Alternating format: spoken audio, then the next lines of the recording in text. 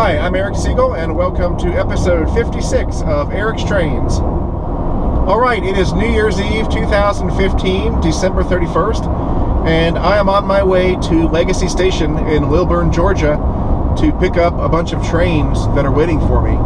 It's going to be great to get back to the train store because I haven't been there since last month when I did a meet and greet on Black Friday right after Thanksgiving. A few days after the meet and greet, I went in for a fairly major surgical procedure on my neck, and I don't know if you can see, but there's a big scar here. Basically, what they did was the same procedure that they did to Peyton Manning a few years ago. The technical term for it is anterior cervical discectomy and fusion, and what they did is they went in through the front of my neck and they took out 3 discs from my cervical spine and then fused 4 vertebrae together. So it was a pretty big procedure.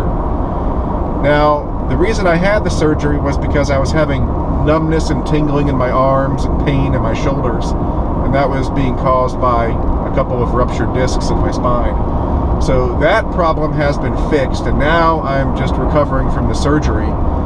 The first couple of weeks were pretty miserable. I couldn't do very much at all. Especially in terms of the trains. I really couldn't do anything except go down into the train room and look at things. But now things are slowly getting back to normal. I'm able to shoot video. I'm able to run the trains and do a little bit of work on the layout. I can't do major work yet because it starts getting painful after a while. But things are getting back to normal. It'll be about 3 to 6 months before things are 100% back to normal. But I was cleared to drive a couple weeks ago, which was great because I was getting cabin fever. And so now I'm really excited to be able to get back to the train store and pick up all these trains. There's a bunch of stuff waiting for me, as I said. Some of it is Lionel, and I believe some of it is MTH. Lionel has a tendency to ship a bunch of their stuff either right before or right after Christmas each year. And they did that this year, so there's a ton of stuff from Lionel waiting for me.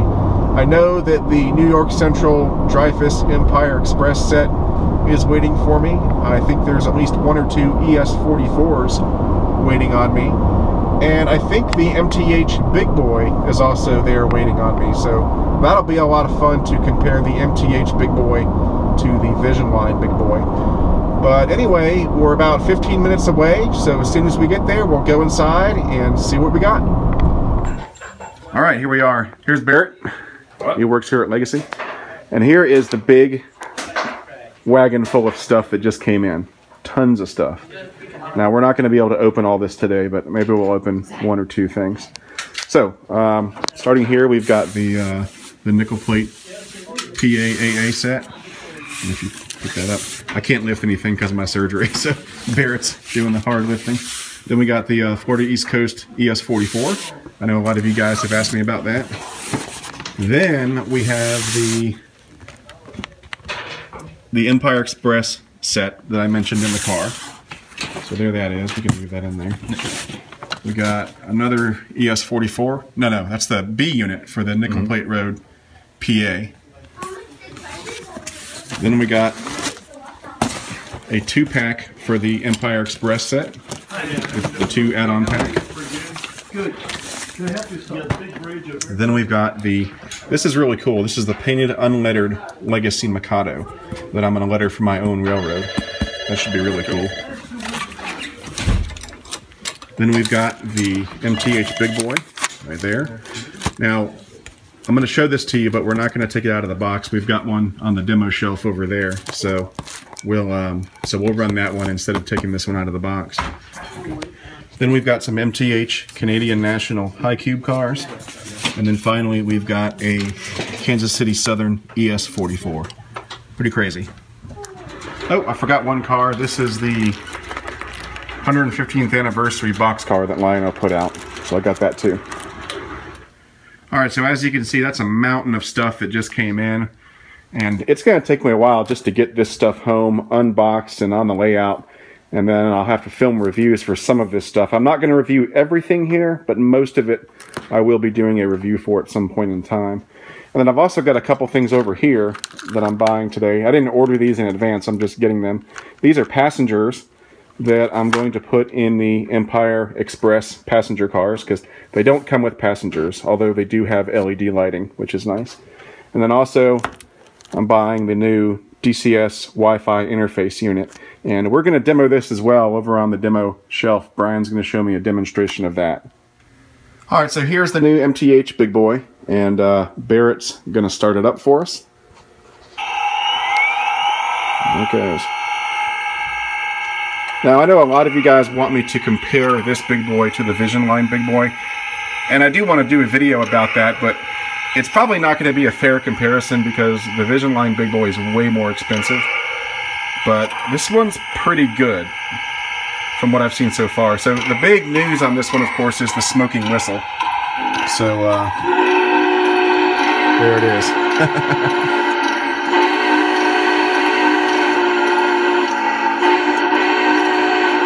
That's really cool. There it goes.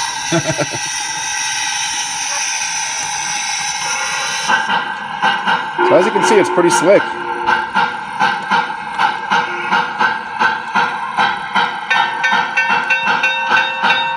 Not bad.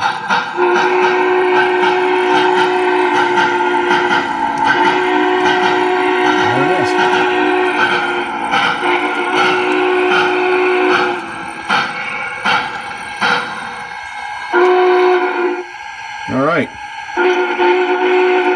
Now, of course, once I get my Big Boy home and unwrapped and everything, I will eventually film a review on it, and I'll show you everything this engine has to offer, but looks pretty good from what I can see.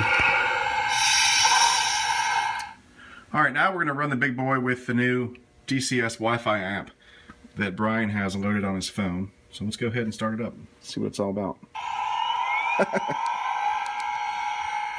Watch the whistle.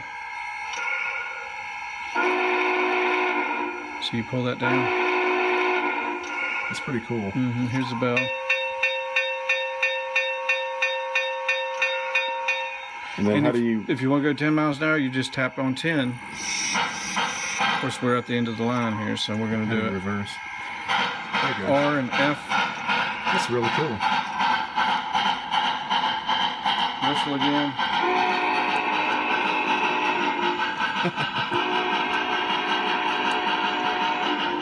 That's great.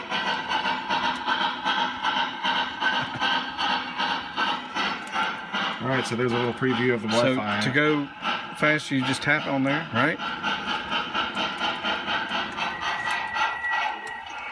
Alright, here's your additional functions. There's your rear electric coupler. We don't have a front one. There's your labor, Protocast. Here's your volume control down here. Do they have the soft keys on here or not? Yeah, they're right here. See? Oh, there they are. Okay, cool. Crossing signal.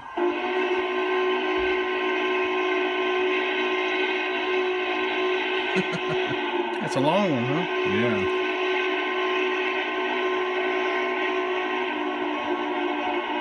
That's pretty neat. Not bad, not bad. But see how everything's just laid out in a way that is so easy to access, right? Yeah. No more soft keys, if you will. Okay, forward signal. Oops. Nope, we broke it. No. So now we want to go forward. We're going to go 10 miles an hour. That was really cool.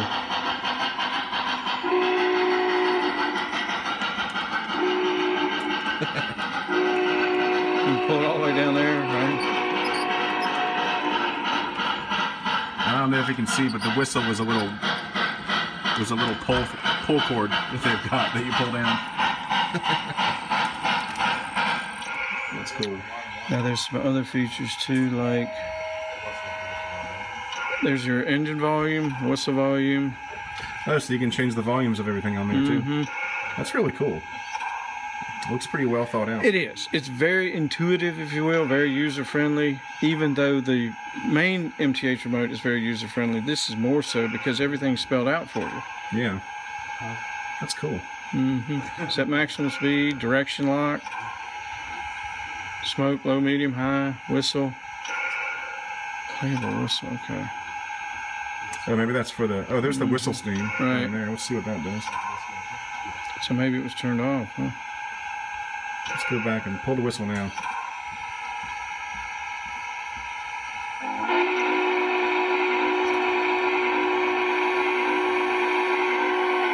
There it goes. Yeah, now it's doing the steam on the whistle. Cool.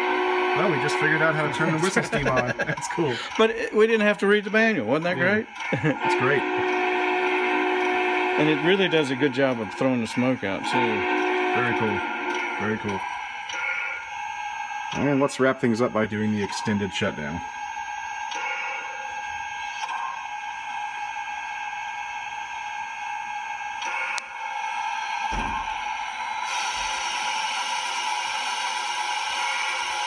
Gonna slow her down now. Clear? Clear.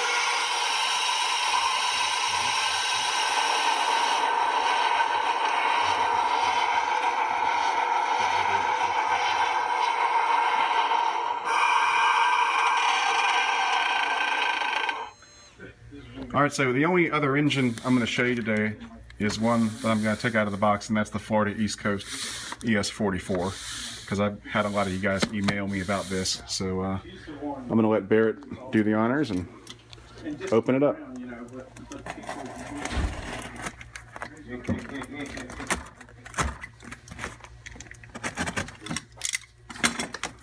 Oh, there he is. Hey, how you doing? All right. There it is. Beautiful. I'm bringing back a few things.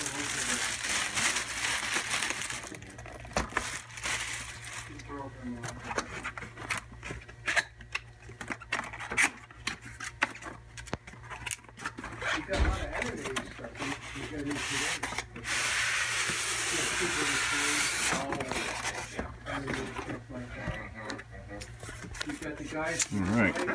Nothing quite like that new box smell. Yeah. I was telling the guy from when I was at York, I was telling the guy from JT's Megastain. Oh yeah. I said, if you could capture the smell of a new train when it comes out of the box, you'd have something. Then you get guys like when they're putting up a used engine, so it's like drop a couple in. Yeah. That new plasticky styrofoam. Kind of styrofoam, yeah, yeah. smell. It's probably toxic, so it's probably, Oh, yeah, probably a good thing they don't have a scent that smells like that. All good things in life can kill you. Yeah, there it is. Pretty engine. Okay. All right, so there it is on the track, and Barrett's going to start it up for us. This is the dispatcher. Do you copy? Copy that, dispatcher. I read you. Over. Okay, start her up. Stand by for track orders. Understood. Let's get to work. Out. There she goes.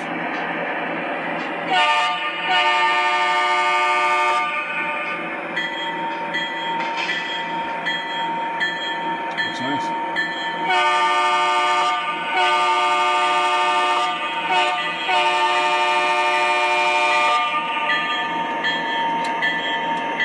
Dispatcher here. All clear inbound. Over. That's great. Cleared into the station. Out.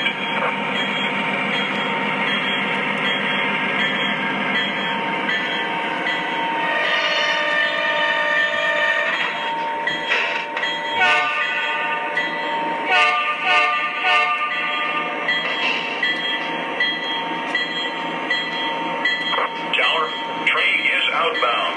Over. Roger that. Have a good run. Out.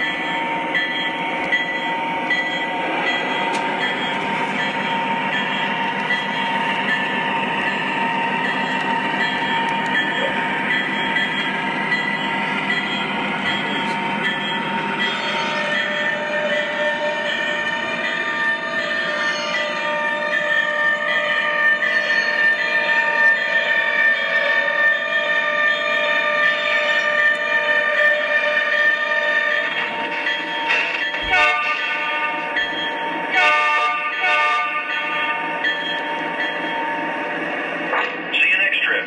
We're all done. Out. And there we go. All right, I hope you enjoyed that visit to the train store. As you can see, a lot of stuff came in, and it's going to take me a while to get all that stuff unboxed and on the layout and to get review videos done.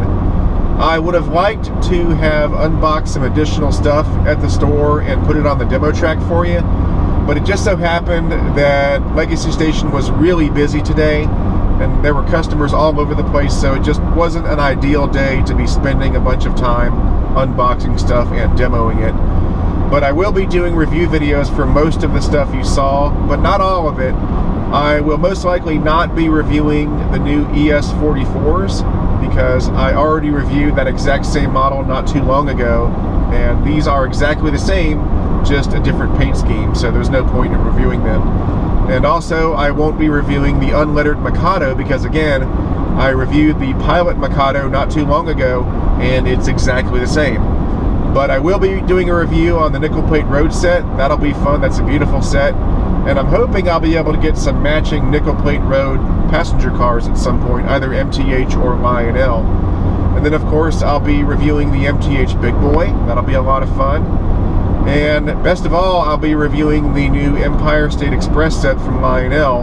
I'm really excited about that, not so much for the engine, although that'll be really nice, but for the passenger cars, because these are a big leap for Lionel.